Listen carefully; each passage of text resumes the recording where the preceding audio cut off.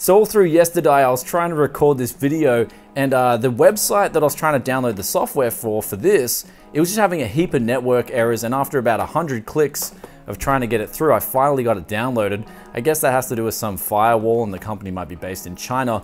But this right here is a BIOS programmer, and this is the TL866, I think it is CS. And I'm actually told that it's not that good in 2018. Apparently the one you should get now is like a $2 USB one called the 341. And that's really cheap. This one cost me like $30. And anyway, we're gonna find out because I haven't used it yet. And that's because I didn't know about this. These are essentially a jaw that can clip onto the motherboard.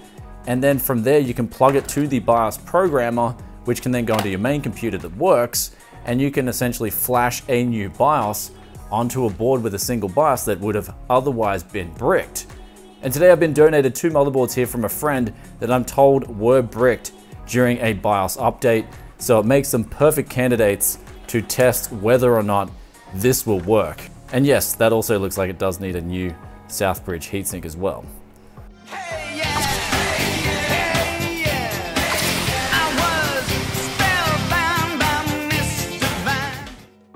So the next step now is just to grab your motherboard, put it down on a desk, grab your little programming tool, this one here, plug it into your computer via USB, and then get the little circuit board. It should actually come with a circuit board. This is this little circuit board here that will plug to the jaws of life. And then these will then plug to the motherboard, and then from this actual computer here, we can download the software, which again took us a day to download, plug it up to this motherboard, and then hopefully flash the BIOS from an external source, and then hopefully this motherboard should work again. But yeah, let's try to do this. Yesterday. So after you've downloaded and installed the software from the website for whatever program you're going to use, you have to then load up the BIOS and then copy the configuration into that particular BIOS setting. With the Mini Pro programmer, it actually didn't auto detect what it was, so I had to find out that the actual BIOS chip used was a Macronix 32 series chip, and was an 8-pin chip. After this, I started coming to the realization that the jaws that I used were actually of very low quality, and so I had to reconnect them so many different times. I even sprayed the motherboard's BIOS chip down with WD-40 on both motherboards, and eventually we got a good connection, but it still wasn't 100%. For instance, one of the BIOS flashes actually took an hour and a half to perform. This was really surprising, but the first one did it pretty quickly.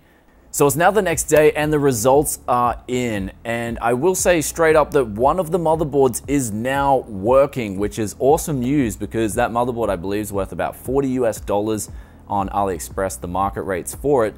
The other motherboard, however, was very problematic. Beforehand, it wouldn't boot up properly in that I had to hit the clear CMOS button and then it would finally restart and just shut off. But then we installed the new BIOS and it still did the same thing. So I started inspecting the pins on this motherboard and a lot of them were actually bent. So that's a problem in itself.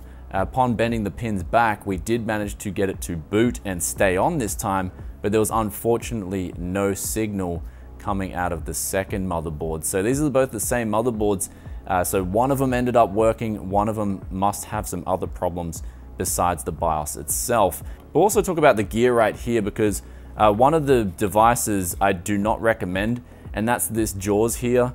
It's really cheap to the point where it doesn't get a good connection a lot of the times. I had to fiddle around for hours just to make sure that it was finally connected properly. And I did everything right from the get-go. Had the one on the top right here, and then had the red on the one or the little arrow on the BIOS, and then had this connected in tandem to the one on this. And everything was supposed to work properly, but it just took so many tries to connect these little jaws properly themselves, to the point where I had to spray WD-40 on actually both of the motherboards. And then I finally got a signal, and one of the BIOS flashes was pretty quick. The other was giving out error messages, and I had to uncheck check device ID and also check verify. And then it took literally an hour and a half to flash the BIOS from this program. So the TL866 itself, as others have mentioned, it is a little bit expensive, I think, especially if you're just going to get this and a pair of jaws. There are much cheaper options. I think the 341 is the popular choice. You can get it for like $2 to $3. However, with the jaws, I would recommend getting a much higher quality one that connects properly. This one here was like a couple of dollars, but it really gave me a lot of issues and a lot of problems when connecting.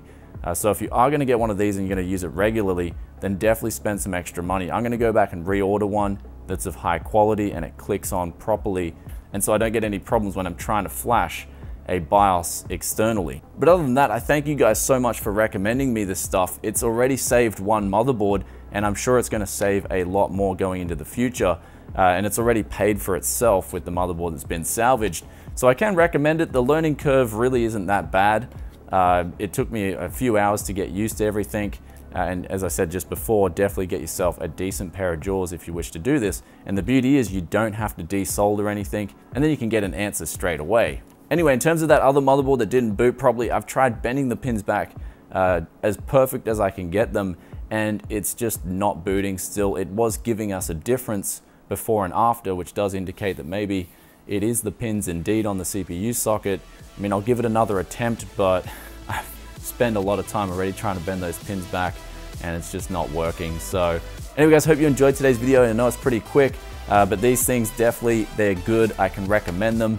And if you have any experiences of your own with bringing boards back to life, would love reading those thoughts and opinions. And also don't forget to hit that like button, and I'll catch you in another tech video very soon.